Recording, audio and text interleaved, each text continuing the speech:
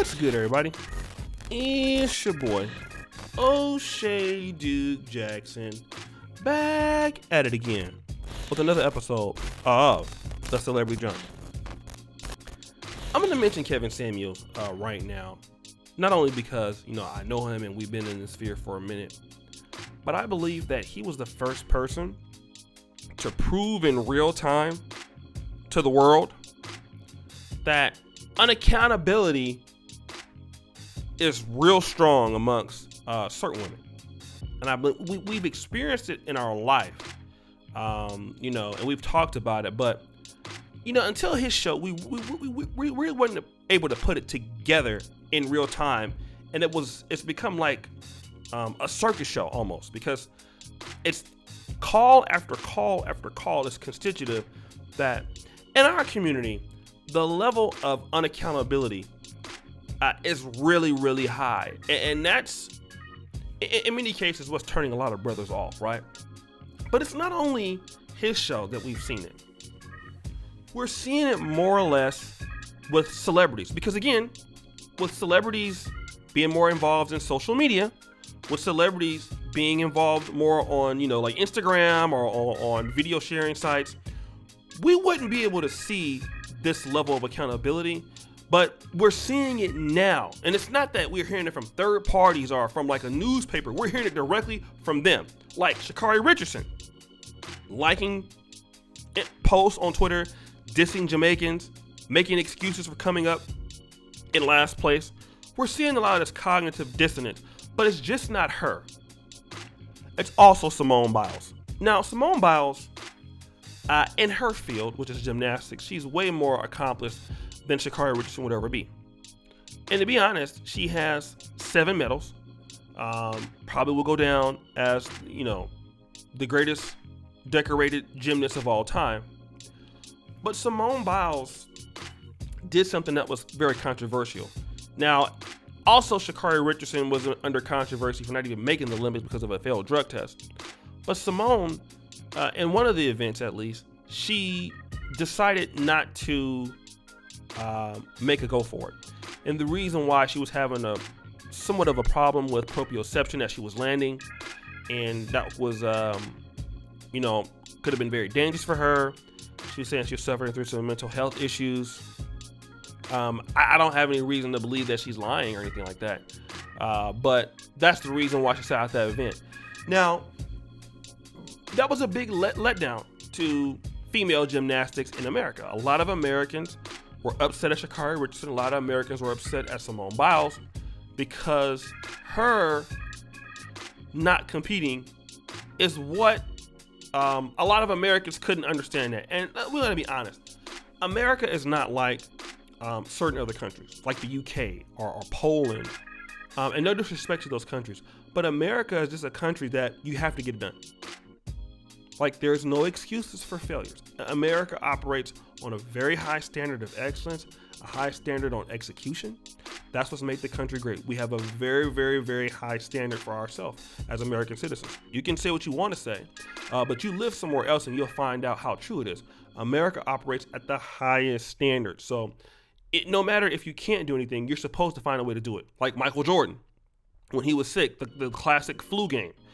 Kevin Durant, when he broke his, he damaged his ACL or Achilles tendon against the Warriors and the Raptors about 2 years ago. He had to do it because no one would accept the fact that you can play and you won't play. You better die out there. All right? And that's how Americans are. But Simone Biles decided that, she can't take the criticism, okay? And this is what she's saying on her Instagram. For those people who are pointing the fact out that she quit, this is what she's saying. Day music! Can't believe it's already been a month. Definitely not the way I planned the Olympics going, but I wouldn't change anything for the world. I'm proud of myself and the career I've had thus far. This Olympics doesn't erase the past accomplishments it achieved, nor does it define who I am as an athlete. I've pushed through so much through the past couple years. The word quitter is not in my vocabulary. For some of you, that may be how you define me, but keep talking because I can't hear you over my 7 Olympic medals. which tied me for the most decorated gymnast ever, as well as the most decorated American gymnast. All right. I want to deal with that because she's right. Her career is going to go down as she's one of the best. But unfortunately, we live in a what have you done for me lately kind of country. We're not living in the past. You're only as good as your last game. Okay? I even as a YouTuber, I can't live on the fact that I had a really good month in August and stop the show. Thank you guys. I really did. Thank you for supporting me. I have to keep working and doing everything every day. Apple as a company can't live off the fact that, wow, you had a really good iPhone 12, an iPhone 12 Pro Max, or an iPhone 11 or iPhone 10. Nobody cares about that. We're looking at what you're doing now. Microsoft, doesn't matter that you had a good Windows 95 or Windows XP or Windows 10, or now you have, Windows Cloud and all this other stuff, and you're doing really good in gaming and you have Teams meeting.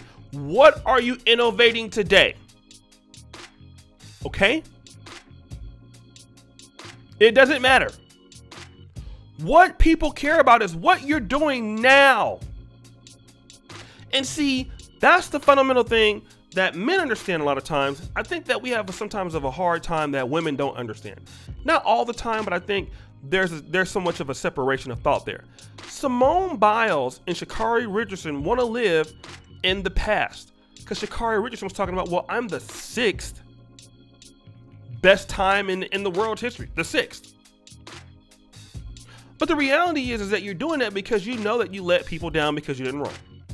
Whether it was a real mental issue, which I believe that it was. But see, when the push came to shove, you have to perform. And I'm not trying to compare men to women right now when I say this, but here's a difference in the thinking. Okay? And by no means do we expect women to do what men do, even if they want equality. A man has to go out there and you gotta fight. You gotta compete. There is no I can't compete. Okay? When you're a successful person and you have shown that you're great at something, just like she has shown, we expect you to perform and win, or to perform and try, regardless of the circumstances, because you've done it so much. Okay? When you see, some of your guys back in the day fought, or Tyson. I mean, it's not that. I remember when Tyson's last professional fight, he even come out for the 5th round or something like that, right? And it's something that we don't understand. But for people, we expect great people to put it all on the line. You didn't. Now you want to rag on your fans, talk about how you can't hear people over your 7 medals. But what does that have to do with the fact that you didn't compete? Okay?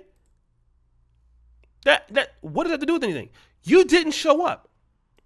Ultimately, you let the people down. They didn't let you down. You let them down. So why are you upset with them? Now all of a sudden you can't hear them. Like, do you see how childish that is? It doesn't make any sense.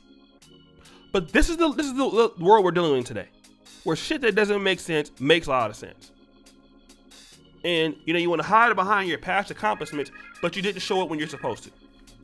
You are not where you're supposed to be when you're supposed to be at. Simple as that. Same thing for Sha'Carri Richardson.